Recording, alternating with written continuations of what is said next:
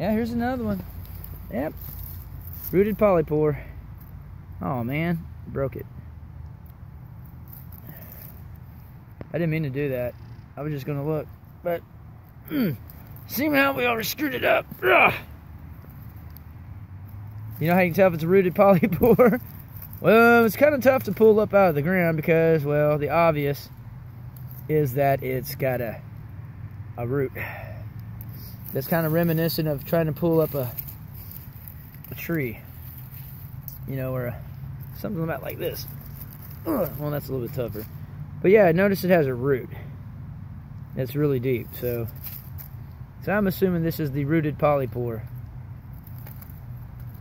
And look how juicy that is. Ooh, squishy. There we go.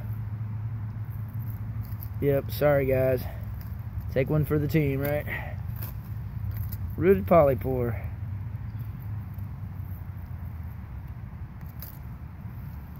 There we go. And I know the lighting's horrible.